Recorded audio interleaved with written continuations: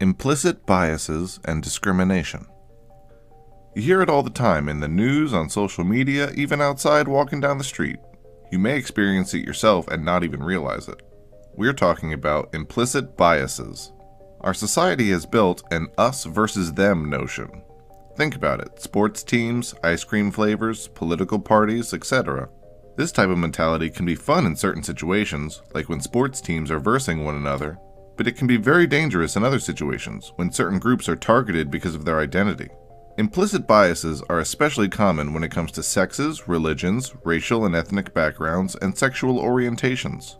Most of us have some kind of unconscious bias towards, and sometimes against, a certain group of people. If you notice you do, don't blame yourself. It has been embedded in our brains since birth. Depending on where you were raised, who you grew up around, and what your family or friends subconsciously made you believe, everyone has slightly different biases. The good news is that we can work towards changing these biases, and the first step is recognizing that they exist. In order to get to the point of recognizing one's own biases, one must understand what implicit biases are to begin with. Why do implicit biases matter? What's their function? Implicit biases are attitudes or stereotypes we have that influence our behavior, actions, and understanding on retaining of facts in an unconscious manner. These biases can be both positive and negative, but we are unaware of their existence, and therefore we're unable to control them. Stereotypes have always existed, since it's our mind's way of adapting to situations and learning from them. For example, seeing a dog and knowing that it will probably bark is a stereotype, or that touching a fire will burn and hurt you. These are things that we have learned. However, most stereotypes we know of today are, this is good and this is bad. Those bad types of stereotypes are not necessary for survival in our daily world, and at this point it is purely prejudice. There is a way to control these biases though, and it begins by paying attention to one's own mental thoughts and reactions. Here are some characteristics of implicit biases. 1. Everyone has them. Some people will try to deny that they are biased in any way, shape, or form, but they are either just good at hiding them or live believing their way is the only way to see the world. 2. Implicit associations develop throughout life. Although most of them start at an early age, they are influenced as we age through media, our own reasonings, the people who surround us, and our environment. 3.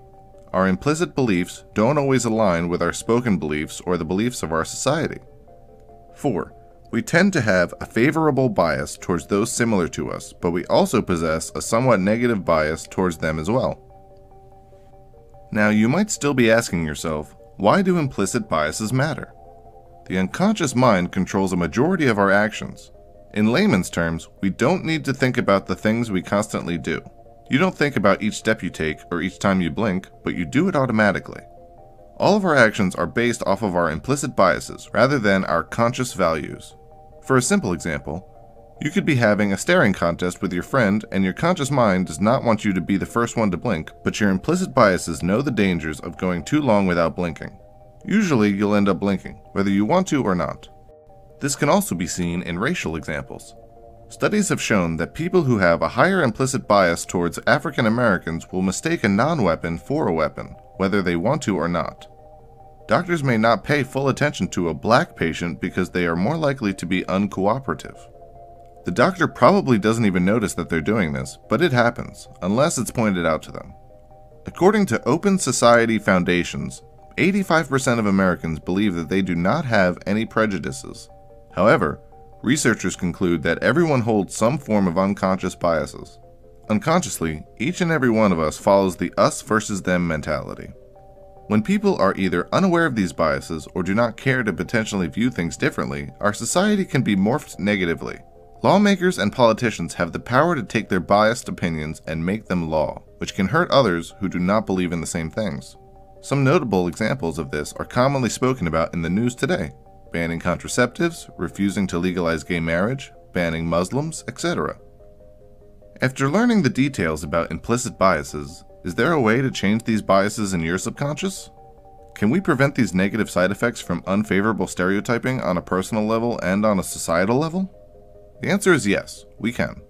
Scientists are working towards creating techniques for de-biasing our minds, to unlearn our implicit associations. Since our brains are so complex and implicit biases are easily influenced, Long and gradual training is a big part of what it takes to overcome them. Media and culture play a huge role in this. If you notice the news outlets you watch depict certain cultures or ethnic groups in a dangerous, unflattering, or otherwise negative light, you might want to find a new station. Always remember to stay mindful of these implicit biases. Be aware of them through day-to-day interactions with people, reading about things online, and even hearing about others talking about their experiences. Recognize your initial reaction or thought, then take a step back and think if this was an implicit bias or not. By creating detailed methods of decision-making and identifying where implicit biases affect judgment and behavior, we can align our unconscious actions to our conscious values. There is hope to overcoming these biases. Through hard work and determination, we can strive for a world where everyone is seen as equal, and prejudice is a thing of the past. It will take a lot of time, but we can eventually get there. Thank you for watching, and remember to subscribe.